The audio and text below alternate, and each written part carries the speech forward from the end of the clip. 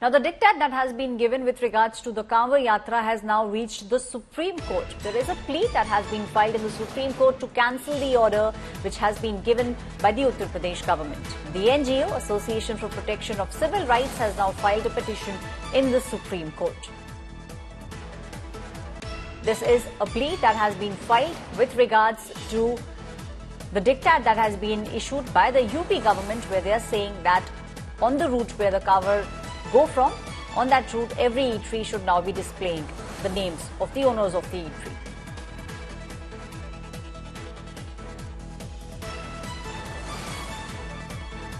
My colleague Kanu Shadra is now joining me on the story. Kanu Shadra, we are now seeing how the top court, the door of the top court is being knocked on. There is a plea that has been filed in the Supreme Court to scrap the diktat which has been given by the Uttar Pradesh government.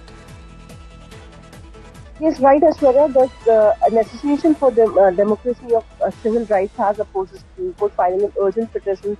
They have not only made party to the UP government, but also party to the Uttarakhand government, which has also bring out such similar notifications to this regard. Because this Kanwar Yatra is 300 kilometers long Kanwar Yatra, which goes on every year. So, while the UP government is defending the fact that, under the SSAI license, it is mandatory for all the eateries to display their names and registration on front side. But yes, the political parties are, giving it a political turn.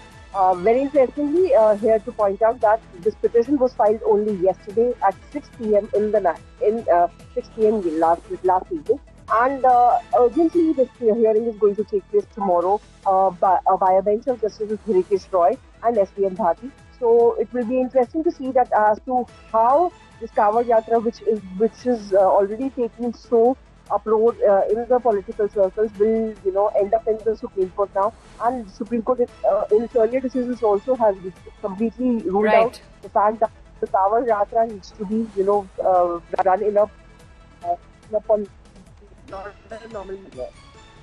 Right, thank you, Kanu, for giving us all those details. Now, a plea has been filed in the Supreme Court with regards to the diktat given by Uttar Pradesh government with regards to the Kanwar Yatra.